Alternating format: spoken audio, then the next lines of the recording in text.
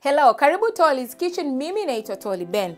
Leo tunatengeneza salad au kama tulivyozoea kuita kachumbari, na kachumbari yetu ya leo au salad yetu ya leo inatumia kabichi pamoja na karoti, alafu mwisho kabisa tunaweka kitunguu, alafu tutaweka salad dressing au mayonnaise yoyote ambayo wewe utapenda. Lakini mimi nitakwambia mayonnaise ambayo napenda, alafu nitaitumia na wewe utaona ambavyo inatumika. So, cabbage ambayo tunatumia leo, tunai-shred kwenye shredder hii ili kupata cabbage ambayo iko katika mkato huu.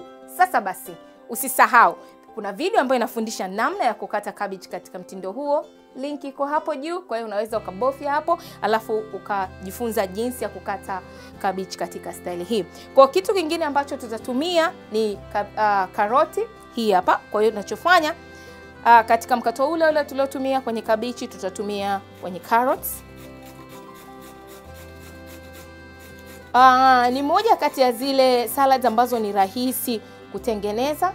Alafu ni vitu ambavyo pia mimi binafsi napenda. Ukiniambia tu Datoli, tunapika pilau, nakwambia fanya mambo ya kabichi na karoti for the salads. Okay? So, hiyo ni kiasi cha karoti ambacho nimependa kuweka. Alafu nitaweka kitunguu. Style ni ile ile na chenyewe pia nita-shred. Sasa basi, kama una watoto wadogo, kitunguu watoto wengi hawakipendi.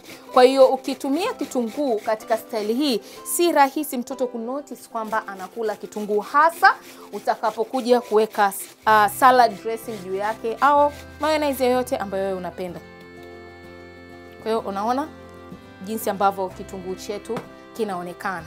Okay, kwa hiyo salad zetu ziko tayari kama unavyoona, cabbage, carrots na kitunguu maji. So, naviweka kwenye bakuli la kuchanganyia.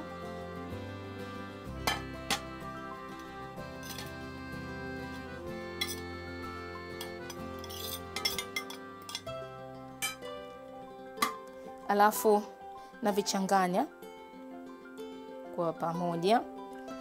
And then sasa nafika ule wakati ambao unaweka salad dressing. Now, mimi ni mpenzi wa mayonnaise.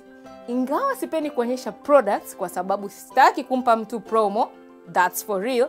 Lakini hii hapa I'll just let you know kwa sababu naipenda. Na mara nyingi sana I've had watu wanaoniuliza, Datoli, waga unatumia mayonnaise gani? Well, mimi ni mtumiaji wa American Garden. Ndio mayonnaise ambayo kwa kweli mdomoni mwangu inanoga. So nitaweka kwenye kachumbari, na waga siweki kidogo, nikiweka naweka kweli, right? Okay, wewe unaweza kuweka kidogo kama unapenda kidogo, lakini mimi nimeamua kula mayonnaise, basi nakula mayonnaise kweli. Sigusishi, nakula. Okay, so tutachanganya mayonnaise kwenye salad.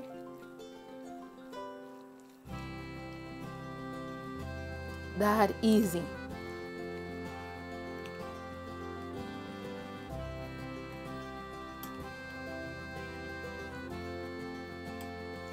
And there it is.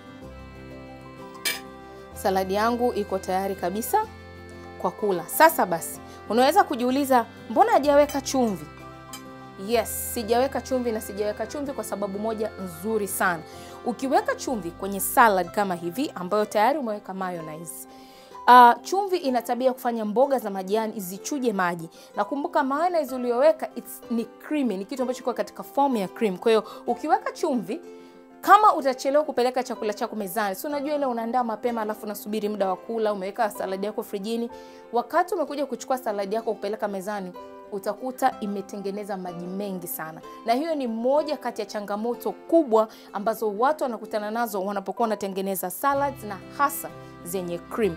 Kwa hiyo nikushauri tu usiweke chumvi wakati umetengeneza kama hivi, lakini kama unajua ni kitu ambacho umetengeneza na kinaenda mezani na kuliwa wakati huo, hapo ni sawa, unaweza ukaweka chumvi kwa sababu haitaharibu kitu.